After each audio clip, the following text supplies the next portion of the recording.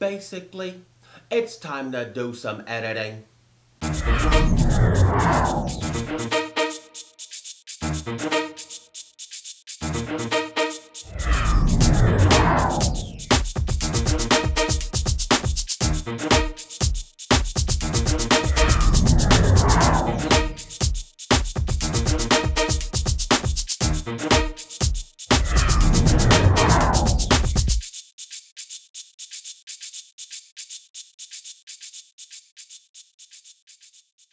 Hey guys, how y'all doing out there? It's time for another tutorial from your boy, Pinnacle Studio Pro. Alright, everybody knows that Pinnacle Studio 17 is one of the easiest to use video editing programs out on the market today. You can use it for home movies, documentaries, short films, anything you want, alright? But before you get started, you gotta know the video editing basics.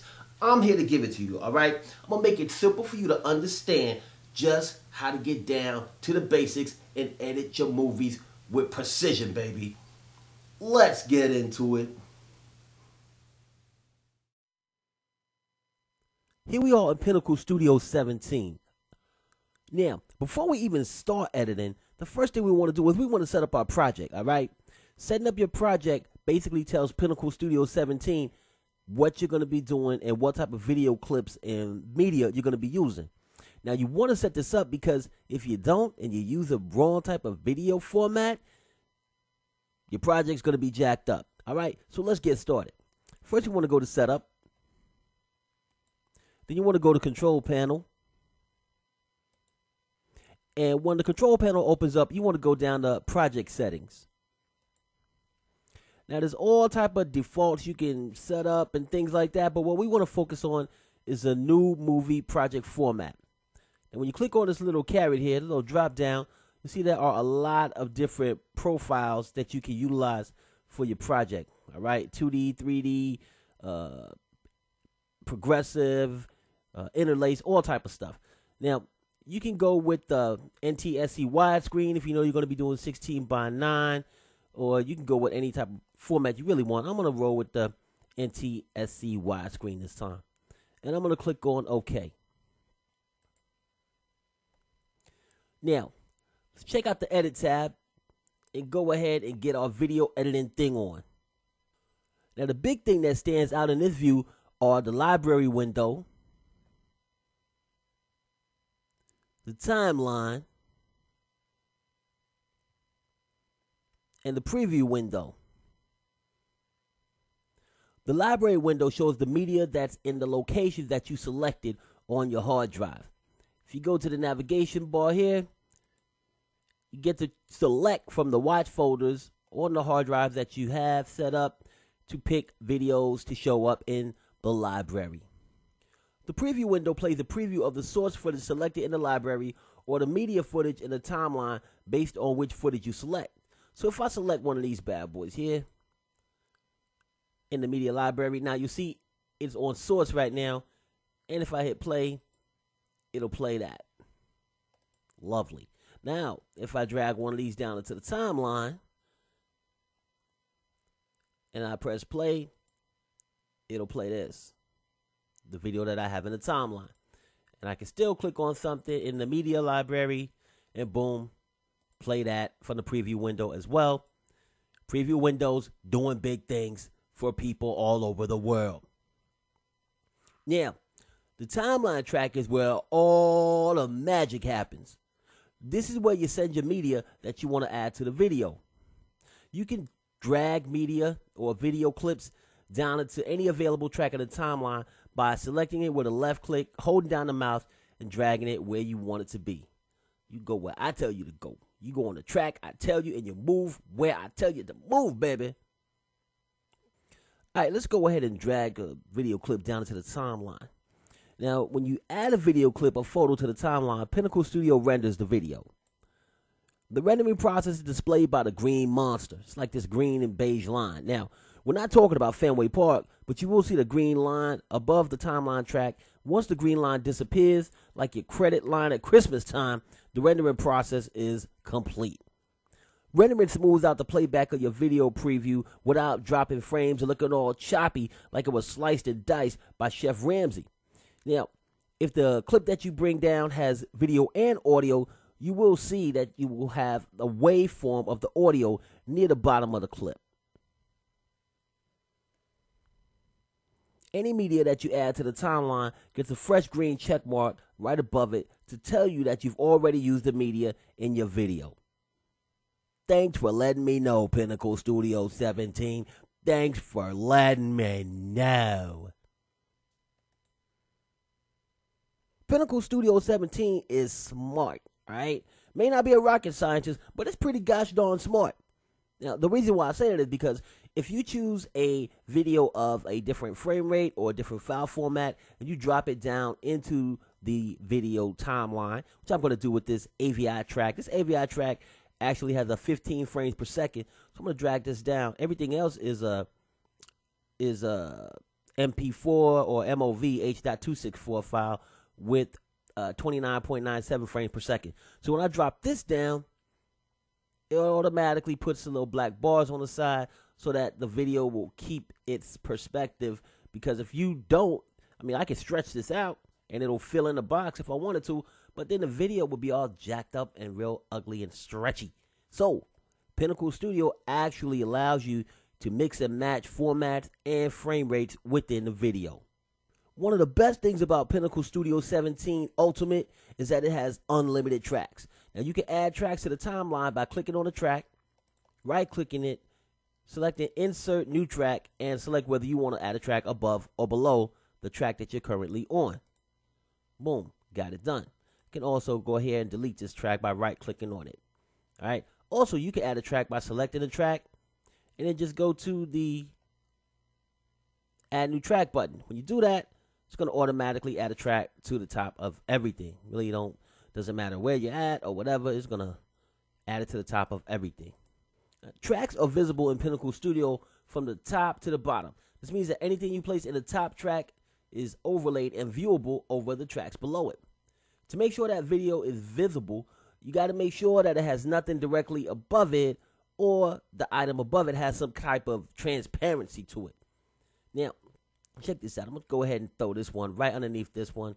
And what will happen is we'll only be able to see the top video until I get past this point. Now I can see the bottom one. But if I wanted to see both, I could just add some transparency. I can left click right here when I see the little caret and the arrow and drag this. And now guess what? That added a fade, so it has transparency. So now that this renders, get your render on, baby. You'll be able to see both videos through this. Beautiful, huh? Love it. Freaking love it. Now, while I'm on the subject of fades, I might as well give you a little taste of how to do some simple transitions. So, let's go ahead and move this back over here. Just undo some of these things real quick. All right. Now, if you have two videos next to each other, like these two that you got right here, there are a few ways that you can bust out some simple transitions. You can create a dissolve transition by placing your cursor on the top corner of a video, holding down the left mouse, just dragging it. Now, you'll see the video to the right gets a little bit shorter. That's because some of it is going to be dissolved into this one so that when you play it, you actually see both videos kind of dissolve together. And then it just fades into the new one. So that's pretty, isn't it? Pretty. Now, you can also drag the corners of two clips. So if I drag this corner, it's going to say, give me back that. All right. And instead of doing a dissolve, what this is going to do now is just going to fade to black. And then the next one's going to fade from black back to the video. So let's go ahead and get that a look. Fades to black. And then go from black to the next video. So those are two real simple, easy transitions that you can do.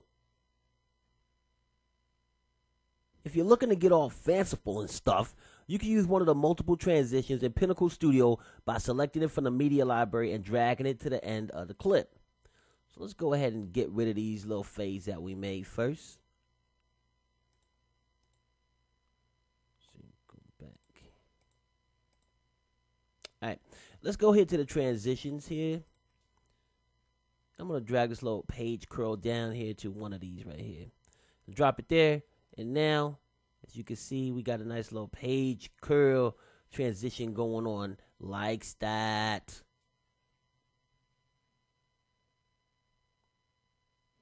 Now, once you got it here, you can just drag it to the desired length. You can make it longer, shorter, make it how you want it to be. All right. You can double click on a clip of the transition to go ahead and open up some of the settings. You can go ahead and reverse it, change the duration, all that good jazz. And you can double click on a clip with a transition to open the media editor to make more precise adjustments. So let's double click on this bad boy. And now that I'm in the media editor, I'm going to click on transition out because this is a transition out for this clip. It was at the end of this clip. So if I click on transition out, you can now see that I actually can adjust the transition. If I move this forward, you can see it's a little page curl transition that we were talking about.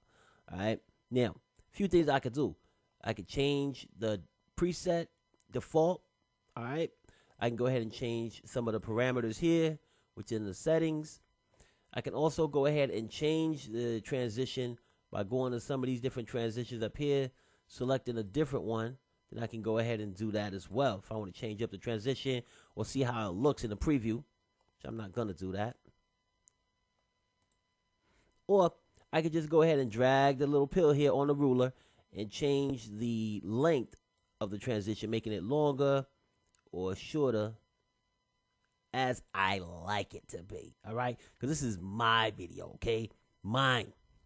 So I'm going to go ahead and click on OK. And you can see that it went ahead and made the adjustments to the transition, made it a little bit longer. And then I can go ahead and play this back by either hitting the space bar, or I can go ahead and play it back by clicking on the play button underneath the preview, or I could just go ahead and scrub it by left clicking the mouse, holding it down, and moving the playhead across the video clip to scrub it and see how it looks. The Pinnacle Studio 17 also allows you to overlay text over your video. So let's go ahead and open up another timeline track here.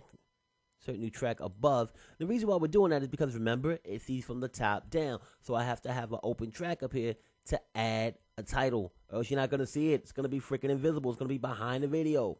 All right? Yeah. Now that I got my playhead where I want it to be, I'm going to click on the Create Title button. And I'm going to make sure that this track is selected first. If I click on Create Title, then booyaka, it will open up the title editor. Now you see it says here, your text here. You can go ahead and go to the settings and change your text however you wish to do so. Just make it your own, of course. I'm just going to hit OK. And as you can see, after this finishes rendering, we have our text overlaid over the video. All right. Now, the text, of course, had a transparent background, so you can see beneath it through to the video below.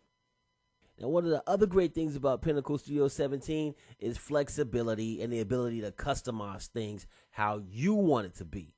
Because, as we all know, in the world of consumers, it's all about you. Anyway, you can switch between storyboard and timeline view with the navigator button. Just click on it and then go to storyboard and you're there. All right. You can select which track you want to show in the storyboard mode by just clicking on the little buttons here on the side, and it'll switch it to that timeline track. Now, once you're in here, you can drag these video clips all over the place and change up the order however you want them to look, and you're done. Once you're done, all you got to do is change it back to your timeline mode, and you're good to go. You can use the ruler below to go ahead and stretch out your timeline so you can see things frame by frame. This is great when you're trying to do precise editing of a video because you can get down to each specific frame and make any adjustments you need to make. You can also use the plus and minus keys on your keyboard to get your zoom, zoom, and a boom, boom on at all times. You can navigate the timeline using the home and end keys on your keyboard. You can hit the home key to go to the beginning of the video, and then you can hit the end key to go to the end of the video. You can also use your go to start button underneath the preview window to go to the start of the video. And you can use the go to end button to go to the end of the video. You can also use page up or page down to go between scenes, clips, or segments of your video. So if you hit page up, you go backwards. If you hit page down, you'll go forwards and closer to the end of the video. You can also use the buttons, jump backwards or jump forwards to move your playhead accordingly. Great thing about it too is that you can lasso, round up stuff, all right? You can move multiple clips at once. All you got to do is left click on a space in any timeline track that does not have anything in it where you want to start dragging all the clips. So let's say I wanted these 3 clips to move by themselves and I wanted these 3 to stay where they were. I can left click and lasso all of these clips with this little white box. I can let go of the mouse now. If I left click any one of these 3, I can move them together in tandem simultaneously wherever I want to move them to. Now let's get to cutting, splitting, trimming, and editing some video. You can split a video clip by placing a playhead on a specific part of the video, bam, and clicking the razor. When you do this, the entire clip gets an annoying orange thing going on around it. Then if you click on either part of the split clip, the part you click on has the orange highlight, which means that's the part that you have selected. You could delete it by pressing a delete icon, or you could press the delete key on your keyboard, or you could just right click on it and say delete. Plenty of ways to get rid of stuff, okay? Now, if you decide that you don't like what you did and you want to change that, undo that, just click on the undo button. And bam, comes back. If you click on it again, it'll get rid of the split. So there you go. I'm going to go ahead and take this split back and go ahead and remove that again by clicking on the forward button or redo button. Now, you also have some other options here. You can actually do some trimming automatically on the fly. So if I place my cursor here where it has a little vertical line and an arrow and I hold my left mouse down, I can trim this back out or trim it in. Do whatever I want to with it.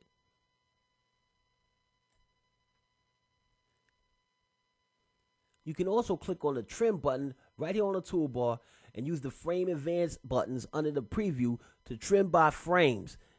What that's going to do is going to make your trimming and editing super precise. Now, while we're up in here in this, preview section, let's get to talking about the dual mode button for a second here. So right now, I'm going to go ahead and get out of this trim mode real quick. I'm going to bring up some footage. The dual preview mode is great. Now, why is it great? Because I say so. No, it's great because you can use it when you're trimming videos, and it helps you out because you get to view a timeline clip and a source clip from the library simultaneously. Now, this way, when you drag the video clip from the source into the timeline, you know exactly where the trim video will transition to the source video. Editing bliss. Alright people, you did it. You passed Video Editing Basics 101. Alright? Now, get into the software and play around with it a little bit. Alright? Because the best way to learn how to edit video is to practice, practice, practice. So, I urge you, jump in the software, play around with it a little bit, stop playing couch potato and watching Breaking Bad all the time. Alright guys, you know what's up. If you want to check out all of my Pinnacle Studio tips, tricks, special effects, reviews, etc., etc., etc., you gotta subscribe to Pinnacle Studio Pro on YouTube. That's right, Pinnacle Studio Pro. So check me out on YouTube, hit me up on Facebook, on Twitter, on Google+, hit me up all over the world. Thanks for watching. See you again soon.